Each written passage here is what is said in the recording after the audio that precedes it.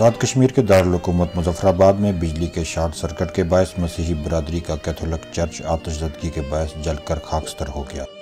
واقعے کی اطلاع ملتے ہی بین المذاہب ہم آہنگی اور امن کے لیے کام کرنے والی غیر سرکاری تنظیم پیس گروپ آف جرنلسٹ کے رضاکار موقع پر پہنچ گئے۔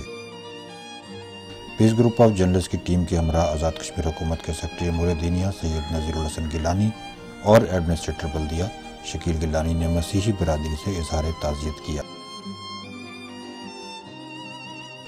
آزاد کشمیر حکومت کے سیکرٹری امور دینیہ سید نذیر الحسن گیلانی اور ایڈمنسٹریٹر بلدیہ شکیل گیلانی نے مسیحی برادری سے افسوس کا اظہار کیا۔ انشاءاللہ میں خود ادارے کی طرف سے بھی اور ضلعی انتظامیہ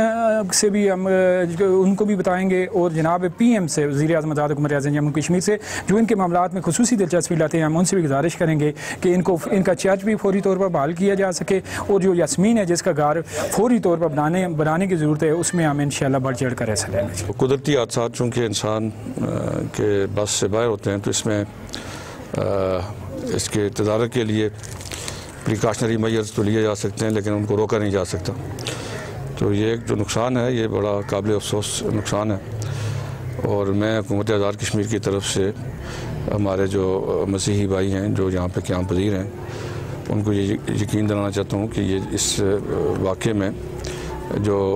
نقصان ہوا ہے، چرچ کا جو نقصان ہوا ہے یا جو باقی املاک کا نقصان ہوا ہے اس کو پورا کرنے کی انشاءاللہ ہم کوشش کریں گے۔ اس موقع پر مسیحی مذہبی روحانی پیشوا ریاست مسیح پطرس مسیح اور پادری سیموئل نے آزاد کشمیر حکومت اور پیس گروپ آف جرنلسٹ کی ٹیم کا شکریہ ادا کیا۔